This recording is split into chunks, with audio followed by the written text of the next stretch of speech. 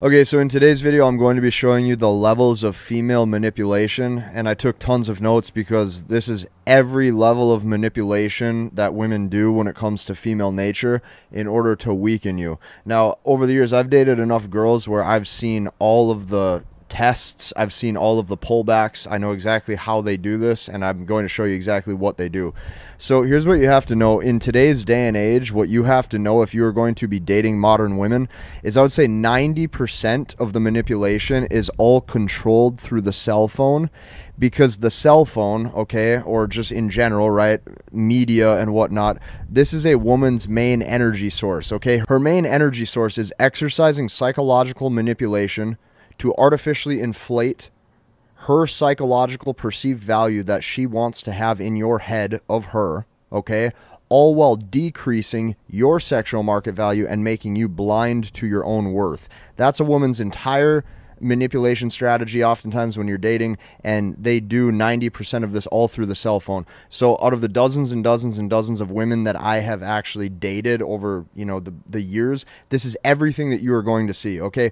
Right off the bat, okay? Right out of the gate, right off the bat, here's what you're going to notice. The cell phone is where most of the control and manipulation happens. So I don't care if this is a direct message through social media. I don't care if this is a text message. I don't even care if you met the girl in person and now all of a sudden you guys are going to start to text each other so that way you can set something up.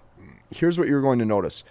Right off the bat, what you're going to notice when trying to make plans with a woman or talk to a woman, you're going to notice very long time delays to see if you double text. So this is the first, because what she's doing is she's trying to get interest indicators to gauge your interest and your investment level, because she wants to test your sexual market value to see if you have other women or other options or how attractive you think she is. You have to remember this. When it comes to hypergamy and a woman's mating strategy, she only wants the strongest man. So what she's looking at is she's looking at your emotional willpower, and she's looking at your emotional investment that you may have in her right away. Okay, so the first thing you're going to see is a test to see if you double text message her. So I will give you an example. Let's say you ask her a question or you send her something. Okay, she might let 8 to 12 hours, sometimes even longer, go by, okay, just to see how urgent you are to text her back or how urgent you are to see them, okay? So that's the first thing you're going to notice, is she wants to see if you double text message her. The second you double text message her, what you're going to notice is oftentimes her interest will drop, and she will probably reply to it because it's common courtesy. But what you're going to notice then is slowly a text or two later, her interest will fade and you're never going to hear from her ever again. So that's the first thing that you're going to notice. Now, the next thing that you're going to notice when it comes to the phone and the text messaging and the time delay sequences is this. You will oftentimes see that they will text back, but then instantly what they do is they put their phone on do not disturb, or it will say like, this person has notifications silenced. I've seen this unanimous across dozens of women now. They will text you back and then instantly they will go to the phone and they will put it on do not disturb mode. So that way it shows up on your feed or on your text message history that says this person has notification silence, because what they're trying to do is they're trying to make it appear as if they are busy, or they are going to try to make it appear as if they don't want to talk to you right in that moment. What you have to remember is that a lot of this is all tests. So majority of these women, or I would say even virtually all of these women, I have ended up being intimate with and formed some sort of relationship with to some degree. And these are women who have went on multiple dates with me and we've ended up having very good time together. But what you have to know is the phone in the beginning is where majority of these tests start to actually happen. So this is what you're going to see. You're going to message her back and she's going to see the message. She wants you to know that she saw it, so that way she feels as if she's ignoring you, and she wants you to feel that to see what your reaction is. You have to remember, you are the strong, stoic, stable rock. She wants to see if you can be moved off center. Your job is to be the man and to stay put right exactly where you're at. So this is what you're going to see. Is she will put her phone on do not disturb, or it will say that this person has notification silence to see what you're going to do. Now, last but not least, what you're going to notice, what majority of all of them do on their phone, is they will know that they have a text message from you, and you will be mid-conversation with them over the span of, you know, a couple days or a couple weeks, and they will oftentimes post on social media, and they will purposefully post social media stories that they want you to see, okay, all without replying to you, or all without replying to that text message that you sent her. What she's trying to do is she is trying to make you feel ignored. The second you get reactive, and the second you say, oh, you know, why'd you do that? Or the second you get reactive and you show that you're moved off center, now you show that you care. The more that she sees that you care, now she sees that investment level. That investment level oftentimes will give her a sense in her brain that her sexual market value is higher than yours. And now the psychological perceived value that you once held in her brain at the beginning is no longer there. And now she's going to leave. What you're going to notice the more women you date is a lot of this is just perceived value and perceived status. A lot of the things that you think actually matter when it comes to dating women don't. So this is first, okay? A lot of this is going to happen right away off the bat when you guys are starting to text each other on the phone. Now, another thing that they're going to do if you guys made plans is they will purposefully flake, or last minute they're going to tell you, hey, you know, something came up, because what they're trying to do is they are trying to see how easy you are to set a date with again in the future. So you have to remember this. A king would never be won over so easily, okay? Like, Prince Charming is never going to just let stuff like that slide. So she wants to see if you have some backbone and some other things going on where she's no longer a priority at that time. So let me give you an example. You set a date with a girl. She says yes and confirms it. And then all of a sudden, the day of the date comes, and 2 hours later, she says that she's busy or she flakes on you. And then let's say a few days later, she texts you and says, hey, do you have plans this Friday so we can meet up? If you say yes to that, you can expect another flake. And now she's never going to text you back ever again, because now you've shown your interest twice. And now you've shown that there's literally no repercussions for if this woman wastes your time, and she sees just how easily accessible you are. So this is what you have to know. Right off the bat, you are going to see a lot of this with the cell phone. Now, let's say you play your cards right, and you text back properly, or maybe you guys have had a FaceTime date where she gets to see you and your tonality and your personality. Now you're going to notice a couple key tests on the date. So in person, there's a few tests that I've seen unanimous across women that they typically do. And a lot of times you guys, they don't even necessarily recognize or realize that they're doing this. This just happens naturally. So the first test that you're going to see on the date is going to be that woman purposefully disagreeing with you to see if you will hold firm on your beliefs, okay? And it might be the smallest little things. There's things I've noticed, like I've looked at a shirt that was hanging on the shirt rack at a store, and I said, oh my God, that's hideous. And she's like, oh, it's not that bad. What do you mean? And she wanted to see if I'm going to change my thought or to change my belief on that. You're going to notice little things, right? You make a comment, okay, and she's going to disagree with you to see if you will change your mind to that way agree with her to hopefully not offend her. Now, here's what you're going to notice. High interest women, what they're going to do the entire date is probably laugh, they will giggle, and they will constantly agree with you. You're going to say, I like rock and roll music. She's going to say, no way, I do too. You're going to say, oh my gosh, that shirt on that rack at the store is hideous. She's going to say, oh my gosh, I know, right? I can't believe anyone would wear that. The women who are agreeing with you, these are women on your team, right? These are women who are probably a little bit more pre-sold on your value. So this is the first test you're going to see on the date, okay? Always hold firm. If you have a belief and you say it, make sure that you hold firm on it. Now, the second thing that you're going to notice on dates oftentimes is the woman might tell you to do something to see if she can get you to do it. So she's going to try to dare you, or she's trying to see if she can get you to do something. So here's what I mean by that. Let's say you guys are all on a boat, okay? And let's say the boat is really high, and everyone's jumping off into the water or the river or the lake or whatever, right? And let's say you don't want to get wet right in that moment. You don't want to jump off the boat. She's going to say, I dare you. Or she's going to say, oh, you're being such a baby. You're being such a pansy. Why don't you just jump? Okay, she's going to dare you to do something that you don't want to do to see if you can do it. I will tell you this.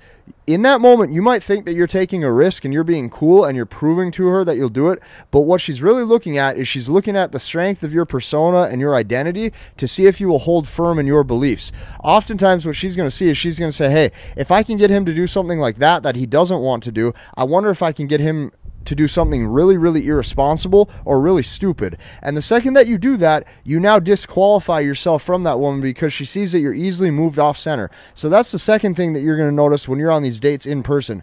Now, the third piece of material that I put together for you is, let's say you pass all of the tests in person and now you guys start to sleep with each other, or you guys start sleeping together. Once you guys sleep together, this is like level 3, okay? The third piece, or the third piece of material that I put together for you, once you guys start sleeping together, okay, women today, right, like modern women, you're going to notice that a lot of them are told to never pursue a man. So you're going to notice that women today really hide and conceal their interests, even if it's 10 out of 10 interests. And you're going to notice women today will take months and months of talking to a guy, but trying to hold their interests together or hold their interests close to themselves without exposing it, for a variety of reasons, right? A lot of it is just power dynamics, and she wants to maintain the leverage. And a lot of it is her wanting you to stay blind to your own worth, and she doesn't want to give you any validation. So she can have the coolest guy in front of her, and even though it would absolutely make his day and make his week, right, if she was nice to him and she validated him, they will oftentimes hold this close and not do it.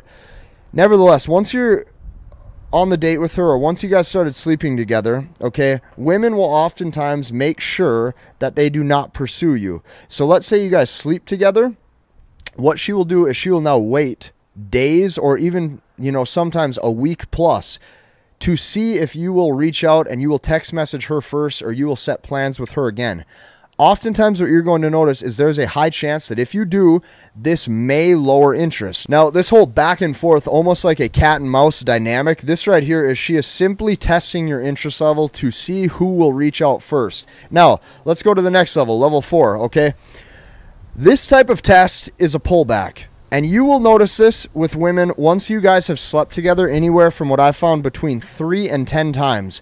Once you guys have slept together between 3 and 10 times, you can expect a 10 to 14 day pullback. This right here is where a woman is either qualifying you or disqualifying you for a relationship. So you can't fail this test either. If you guys have slept together between 3 to 10 times, here's what you have to know. This woman has super high interest in you. This woman has a super high investment level in you. And this woman really likes you. But now what she's going to do is she's going to try to test your emotional fortitude. So once you guys have slept together between 3 to 10 times, you can expect a 10 to 14 day pullback. And what she's doing is she is seeing if you are whipped yet. She is seeing if you desire a long-term relationship. What she's actually doing is she is seeing if you desire the commitment more than her. The second that you start to get needy, or the second that you start to double text, or the second that you start to fail any of these interest indicators, is the second that she pulls back, and now she has good reason to leave you. You have to remember, women only want the strongest man, so she is seeing 100% if you will invest and show a lot of interest and pursue her, and that will just give her reason to fully pull back from you. So this right here is a test. If you pass this 10-day pullback or this 14-day pullback of no contact, which, keep in mind, virtually all women are going to do this. Majority of all of them are going to be doing this right here, because now she's seeing if you're whipped. Now she's seeing if you're in love. You can expect the last level. So let's turn the page. This is the last piece that I put together for you, and I think that this is going to help all of you out, okay?